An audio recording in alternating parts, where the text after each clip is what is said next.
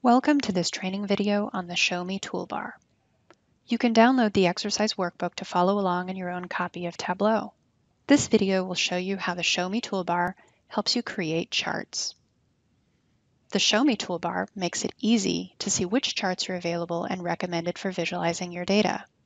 It is located in the upper right-hand corner of the screen and can be moved, hidden, or revealed as needed.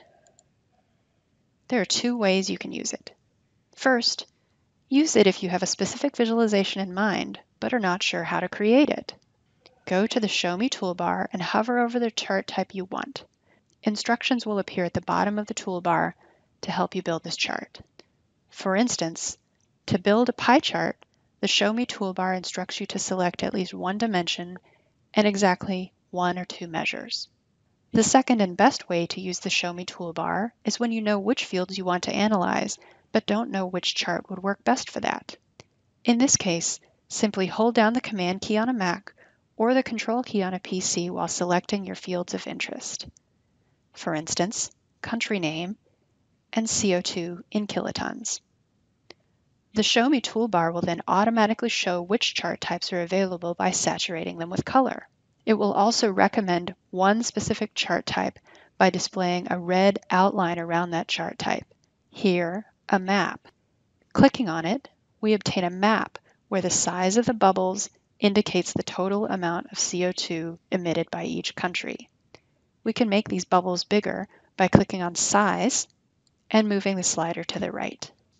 It would be interesting to have the CO2 emissions also coded to the color of the bubbles. We can do this easily by dragging that measure, CO2 per kilotons, onto the color shelf.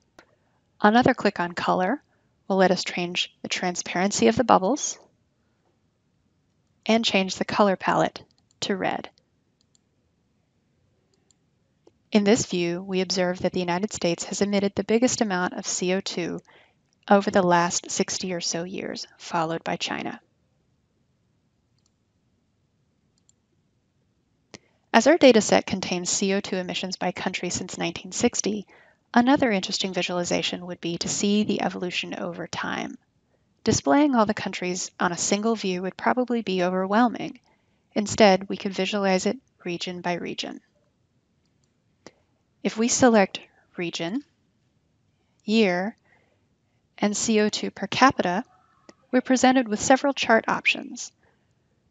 A line chart is usually the best way to visualize a time series, but feel free to explore other options, such as packed bubbles or an area chart.